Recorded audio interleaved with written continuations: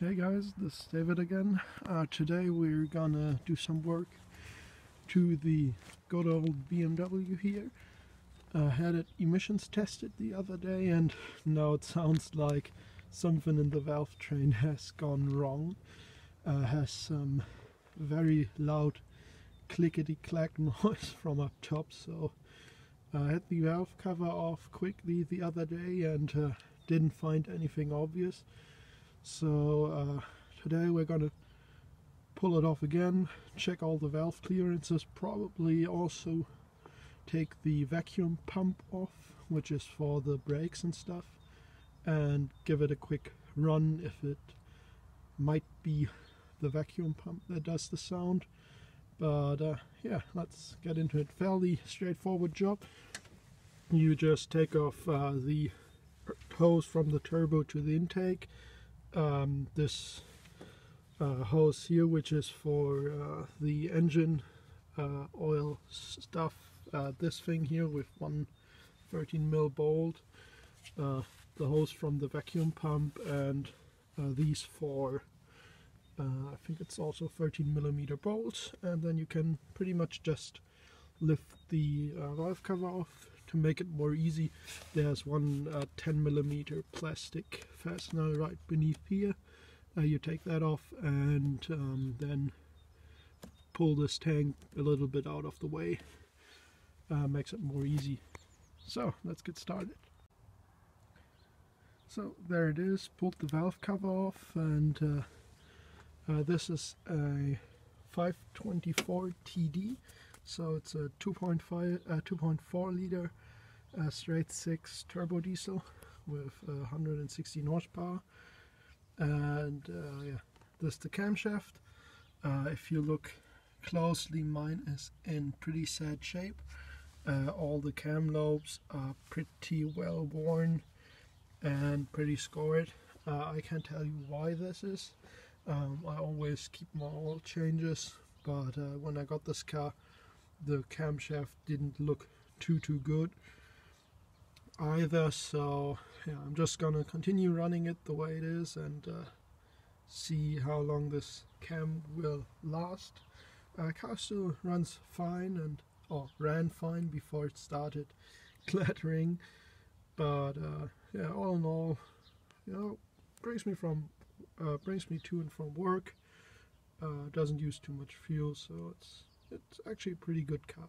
So what I'm gonna do now is pull the vacuum pump off, and then I'm gonna show you how to do a valve adjustment on one of these. So I took the vacuum pump off, and just makes it more easy to get to your valve adjustment. Just to show you how to adjust them. You see this little eccentric here with a hole that pushes on the valve. There is a 10mm screw on every cylinder, on every one of these rocker arms, and you loosen the 10mm on the side here with a 10mm wrench, and then you put a little pin. Best thing is probably in well, just put anything that fits in this hole here, and then you can turn the eccentric until your feeler gauge, which in this case you need a 0.3mm, will just go in here and go through with a nice bit of drag. As you can see, these valves here are too loose. I don't really have any sort of drag, so I'm gonna have to tighten them up. I usually go from the front to the back, and to rotate the engine I just put it in 5th gear and roll the car forward and back a little bit. So I'm gonna adjust all 12 valves, and then I'm gonna fire the car up and hear if it still does the clickety-clackety sound. So alright, I have readjusted all the valves. Some of them were, especially one was really loose. I didn't feel that yesterday. So I right now I'm gonna fire the car up as is. Just want to see if we still have the knocking. If not, I'm gonna reassemble it with the vacuum pump in it as well, and then we can really hear if there is no more noise. So, handbrake, take it out of gear. So, brake line, yeah, this thing always needs 2 glow plug cycles, otherwise it has a hard time starting, but with 2 cycles it will usually start pretty good.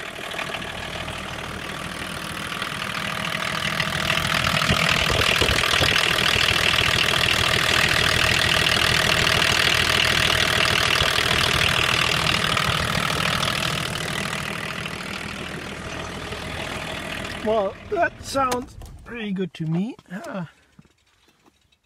Doesn't really seem to have the loud knocking noise it was doing before. So, as you can see now, nicely everything's soaked in oil.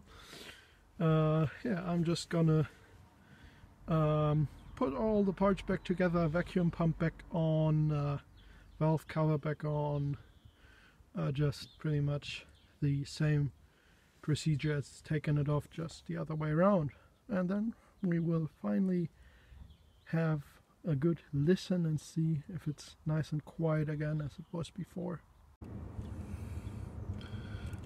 So alright, all put back together. Let's see if it is all oil tight and how she sounds.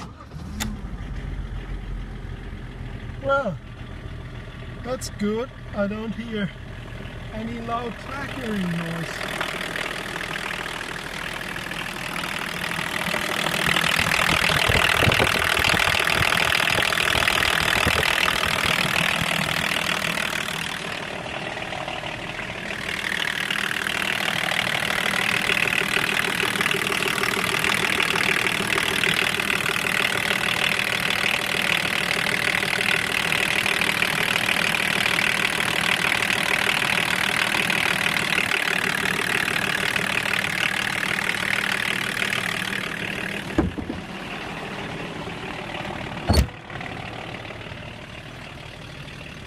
Before you would hear a loud knocking sound, especially if you would rev it up a little.